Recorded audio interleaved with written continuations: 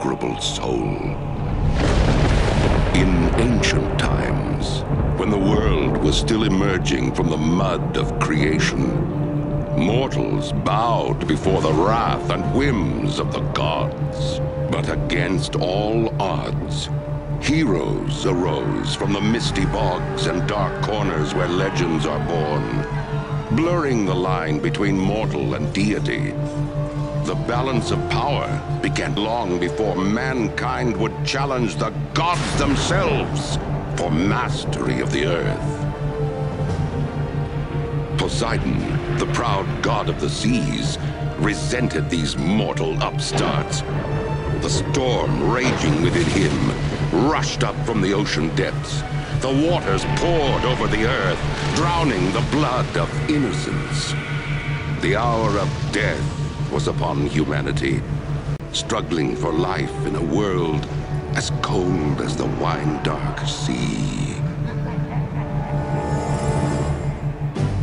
From her vantage point on Mount Olympus, the goddess Athena's heart ached at the devastation Poseidon had caused. Aware that Poseidon's pride was exceeded only by his temper, Athena cleverly proposed a wager to him. If she could find mortals whose forces could defeat Poseidon's in battle, then he would cease his assault on Earth.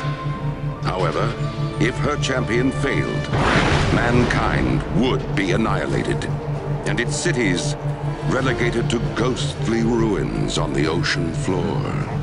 Convinced that his forces could not be beaten by mere mortals, Poseidon agreed to Athena's proposal. "It is done," he roared. The had succeeded. Now, if she could just find the right mortal.